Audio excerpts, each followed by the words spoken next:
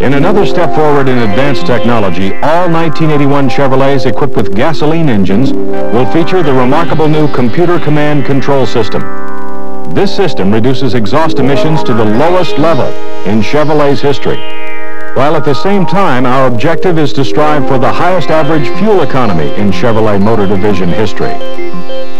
The heart of the system is a reliable microprocessor, an onboard computer that continually monitors information from as many as 6 sensors on throttle position, manifold vacuum, oxygen readings, engine temperature, engine speed, and vehicle speed.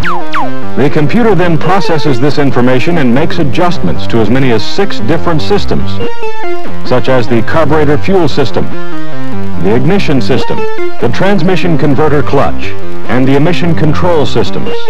Making thousands of calculations per second, the computer command control system is adjusting the engine as you drive. In fact, the computer can actually make up to 10 carburetor adjustments per second, allowing the carburetor to be precise in maintaining the proper balance of fuel and air entering the cylinders. And the system automatically adjusts the timing as engine parts wear. It also compensates for changes in altitude and barometric pressure. That means cars start quickly, run smoothly. The system is so well designed that it and other emission control systems are backed by a 5-year, 50,000-mile warranty. And it's self-diagnostic.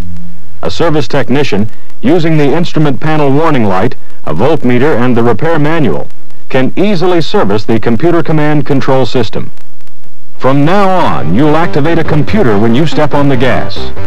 Chevrolet is working hard to bring you a great combination, clean air and good gas mileage. For 1981, all conventional rear-wheel drive gasoline-powered Chevrolets with automatic transmission are equipped with a torque converter clutch. The torque converter is a very important and integral part of every automatic transmission because it transfers and multiplies engine torque. A torque converter spins, and it is this spinning that generates torque and power multiplication.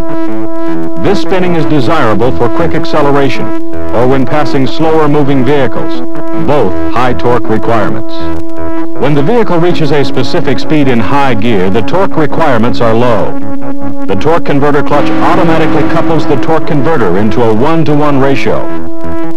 The action provides a direct mechanical linkage between the drive shaft and the engine, thus preventing fuel-wasting slippage.